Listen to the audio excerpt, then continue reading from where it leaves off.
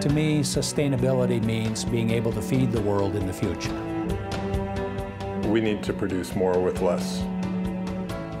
It's knowing that our soil is going to be in better shape this year than it was the year before.